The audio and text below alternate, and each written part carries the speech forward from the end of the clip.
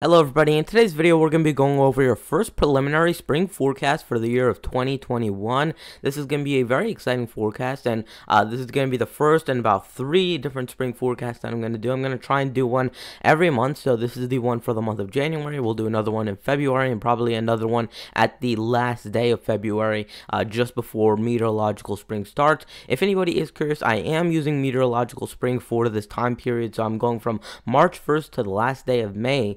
So some people like to use astronomical spring. I like to use meteorological spring a little bit more. It's a lot easier to use. And we're going to be giving you my precipitation and temperature anomaly forecast for these months, as well as my overall forecast at the end of the video. So make sure you are staying tuned all the way until the end. So here's what my precipitation anomaly forecast looks like. I'm expecting below normal precipitation, and that could be in the form of rain or snow. It's going to be mainly rain because it's the spring months, but you could definitely see a couple snow events every once in a while over portions of the northern U.S., especially in March and April. And this is where I'm expecting less precipitation, much drier than normal conditions over these regions from the southwest into the central plains, and then back through the Gulf states into the east coast there. And that's where I'm expecting drier than normal conditions. So here's that below average region, your moderately below average region, and that's for parts of New Mexico, Texas, Oklahoma, Kansas, Nebraska,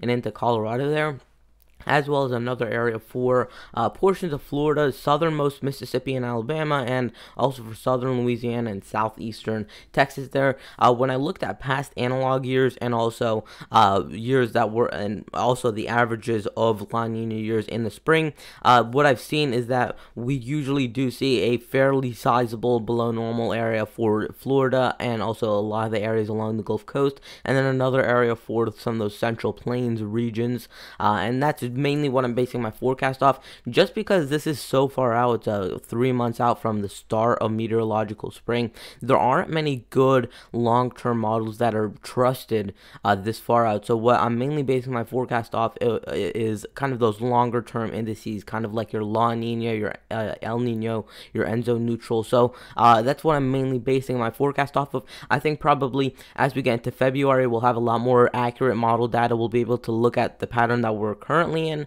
and then kind of interpret what may happen in the spring. So I think by late February we'll have a very good handle on generally what may happen in the spring months. Right now this is mainly just giving you the data and just kind of plotting it on a map and showing you what is most likely to happen this spring. And again, I will be updating this probably 2 or maybe even 3 more times over the next couple of months.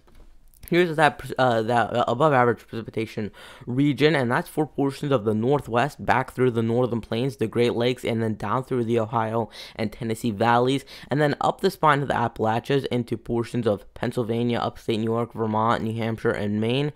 That's where I'm expecting more precipitation, more rain, and more snow than what is typical over those regions, and this is where I think it's going to be a lot more active than normal, and that's again mainly based off past analogs. And when I looked at some of those analogs, the area that was most consistently showing fairly above normal precipitation is one of those regions for the Tennessee Valley, especially as you head a little bit west of the Tennessee Valley, and then another area for the Pacific Northwest where you guys were really getting shown with quite a bit of precipitation based off all of the historical data that we have, and that's definitely probably one of the things that really motivated me to put you guys in that moderately above average region.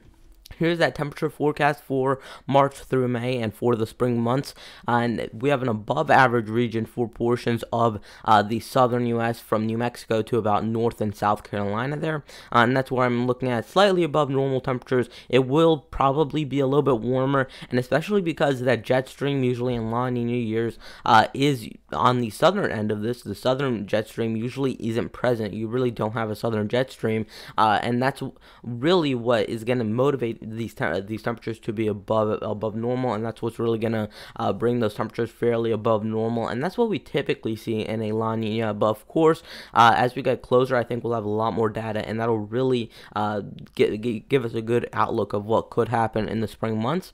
And then here's that below average region, and you see that covers much of the northern U.S. into the western United States.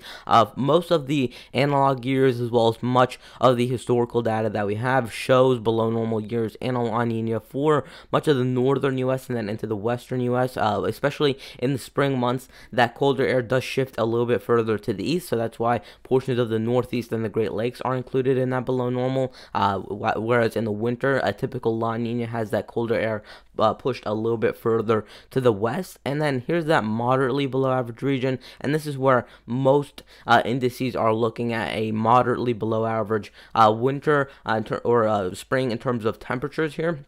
And that's from portions of California, Oregon, and Washington eastward into Wisconsin, Iowa, Minnesota, and the UP of Michigan, and those areas. And that's where I'm expecting it to be even cooler than that lighter blue area. And then here's my overall forecast for the month of the months of March, April, and May there. And we're going to go through and kind of break down what each individual color means right here. So in this darker green here, this is where I'm expecting much wetter conditions. And this is where generally in most La Nina years, you have a fairly active northern jet stream, which cuts across Oregon and Washington and then moves through the Rockies and then heads into the eastern U.S. So usually these areas are getting quite a bit of rainfall, maybe even a little bit of snowfall as you get into early March potentially. And here's how I really think the month by month forecast is going to go in the spring. I think we're going to have a cooler March and maybe early April for portions of the eastern U.S. And I think probably by May it really starts to warm up for much of the east and that colder shifts further to the west. So that's generally how I think the winter or the spring months will set up this spring. I think the early part of spring is going to be fairly cold and active over portions of the east and fairly warm for the west. But then I think it should switch around as we get to probably late April into May. Now, this is where I'm expecting a cold and active pattern in that kind of medium shade of blue there for portions of Nevada, California, Oregon, Washington, Idaho, Utah, and Wyoming there. That's where I'm expecting it to be a lot more active, but also I do think you'll have some fairly cold conditions as well. Here's the mountain snow late area, and this is where I think most of the mountain snow in the springtime will actually come in April and May. And if you actually look at some of the statistical data, we do know that most of the Rockies actually see their most snowfall not in December, not in January, not in February, but actually in April and May in some of these areas. And that's because the pattern is usually a lot more active in those time periods, and the mountains are so cold anyway, they don't need it to be cold. They just need more precipitation, and that's what you usually see in the springtime. So I think later on, especially in April, I think you guys will have quite a bit of snow in the mountains. Now, dry and warm conditions I think generally will persist over the southwest, and that's pretty supported by most of the evidence that I've seen so far. In the south central United States, for parts of Texas, Oklahoma, and New Mexico there, that's where I'm expecting warmer than normal conditions, and generally I think it should be mild for much of the springtime, although I think March might be a little bit cooler than normal. Severe weather is definitely expected over these regions for anywhere in this red region, and that's mainly where I'm thinking you're going to get an intersection between some of that Gulf moisture, which is going to probably go out of the Gulf of Mexico and head northward, and then also some of that colder air that might be present further to the north. That might help a little bit with some of your severe weather. When you get cold air and warm air to converge over an area, that's what usually leads to severe weather, and that's generally what I'm expecting for the spring months. Much drier conditions over portions of the Gulf states from Texas to about Florida and Georgia there. Very active conditions also for portions of the western Tennessee Valley there, and that's where I think you're going to have a lot of systems that are going to track either right along this area or maybe even a little bit north of this area into especially April and May. And that's where you might actually get into a fairly active pattern where every few days you do see maybe another half inch of rain, maybe another quarter inch of rain. So I think generally it'll be fairly persistent and fairly active through the spring months. Average conditions are expected for the central part of the United States. You're going to be in between that cold air, the warm air, the dry conditions, and the wetter conditions over the central U.S. So that's why I'm putting you guys in that average region. And I'm expecting much cooler conditions for portions of the northern plains, and that's mainly just because most La Nina years have that cold air centered over the northern plains. But of course, as we get closer and as we get more model data, we'll definitely have a more accurate representation of what this specific spring will look like, and we will have more than just the analogs and past years to really base our forecast off. Lots of lake effect snow is expected here, mainly because the lakes are still, even though we've had a fairly decently cold December, most of the lakes are still they still have fairly warm lake temperatures, and if it's only going to warm up from about February onward, it's only going to get warmer, and as we get into March, it's really going to start to heat up. You will probably have quite a bit of lake effect, whether that be rain or snow, because you can get lake effect in the form of rain. That's still to be determined. Now, I'm expecting snow late also for these regions for portions of the Adirondacks, and then into the Green and White Mountains, and then through northern Maine. That's mainly where I'm expecting the snow to maybe linger even into later April, potentially, especially in some of those mountain areas. So definitely you guys could be seeing some snow later, although I think most of your snow will come mainly in March and potentially early April. I'm not expecting too many May systems to be bringing any snowfall for these regions, although that is certainly possible.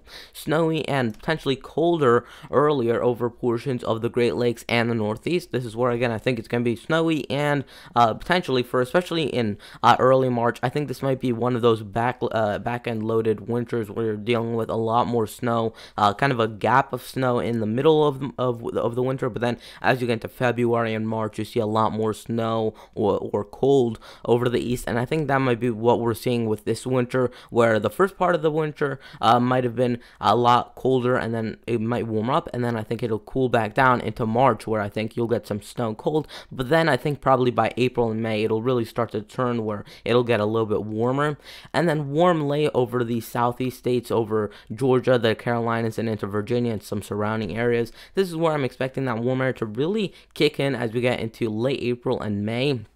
And really, as we get into late May, this is when I think it's really going to start to warm up, not only with your temperatures, but also your averages and your temperature anomalies will probably start to rise to maybe 3 or 4, maybe even 5 degrees above normal as we get into May, because I do think May is going to be a fairly warm month, and that's what's usually supported with these types of patterns that we're in currently. So that is going to wrap it up for today's video. Please consider liking the video, subscribing, and turning on notifications, and I'll see you guys in the next video. Goodbye.